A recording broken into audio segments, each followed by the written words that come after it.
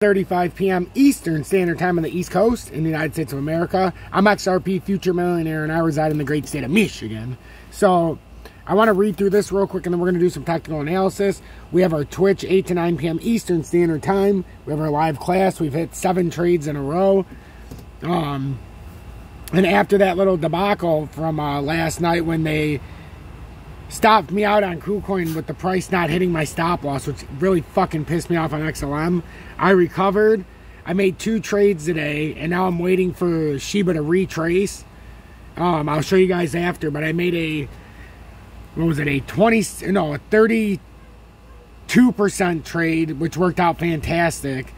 And then I made a 58% trade on Shiba not too long ago, when I had that nice spike. So I was able to take out, what was it?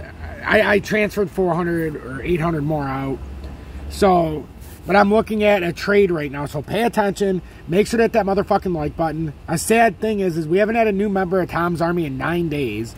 So if you're considering joining Tom's Army, put me out of my misery and please join Tom's Army before we hit double digits. And, you know, we have 250 members of Tom's Army. But not having a new member in 9 days, I feel like I do a lot of work. And I feel like I want more people in the Telegram. I want more people in the live classes that are free, or episodes. I just want to make this community tighter. So, U.S. senators unveil bill to regulate cryptocurrency.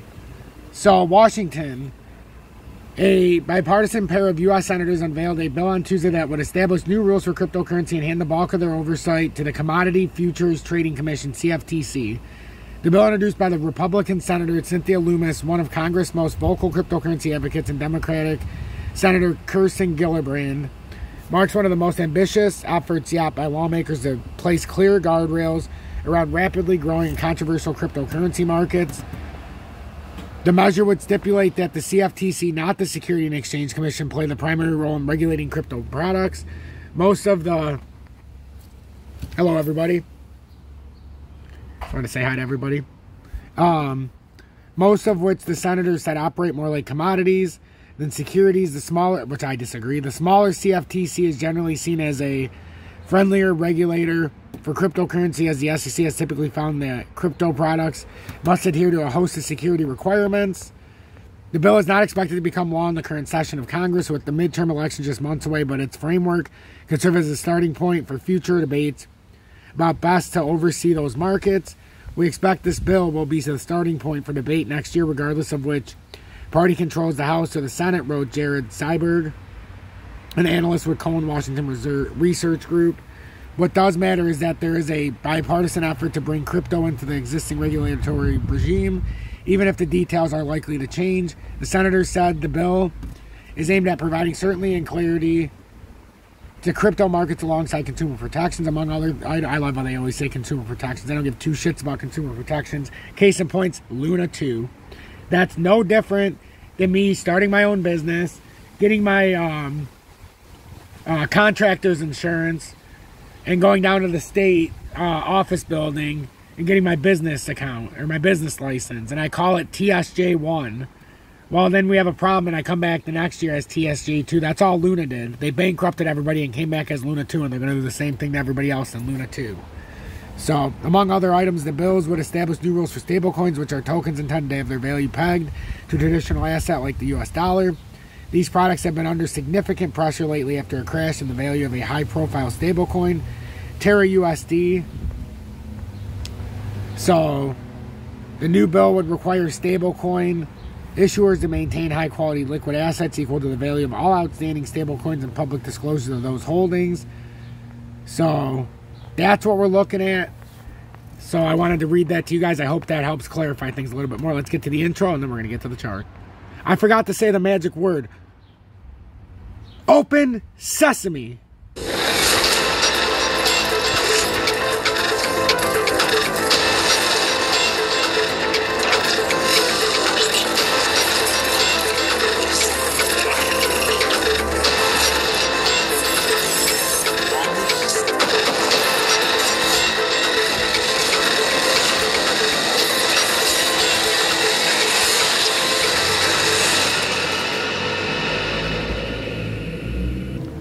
Welcome back, everybody. I'm glad the genie was paying attention, and that would have been awkward.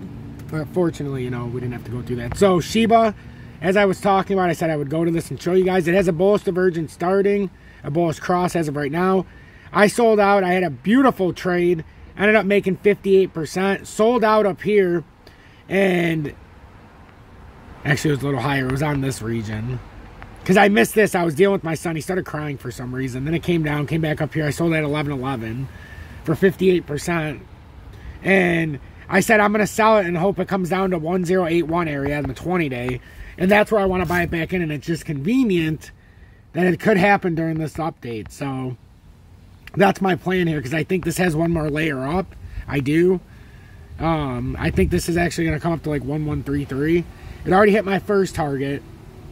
And now I think it's got to come up one more layer.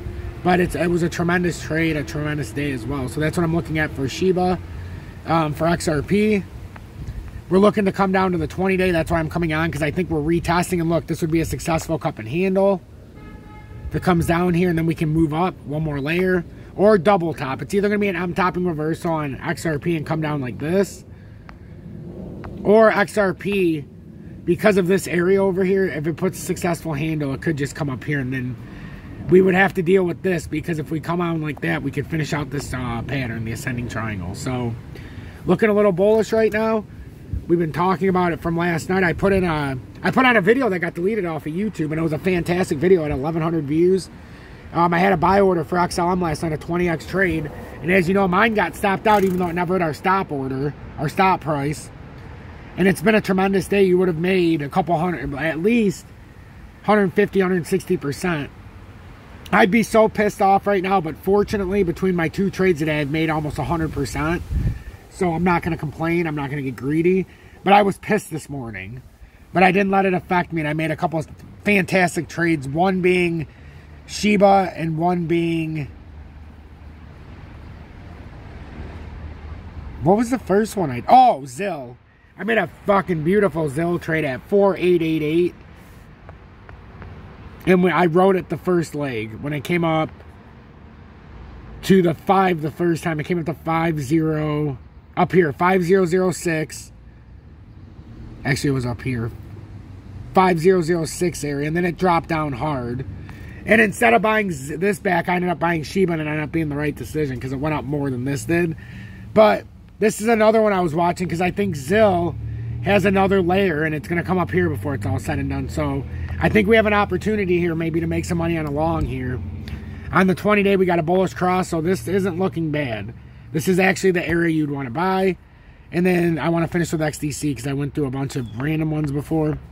And XDC has a bull flag. And I think if it could touch this, it already did. But this often comes down. You'll see when you have bull flags like this, it comes down, touches the support, and then it skyrockets up.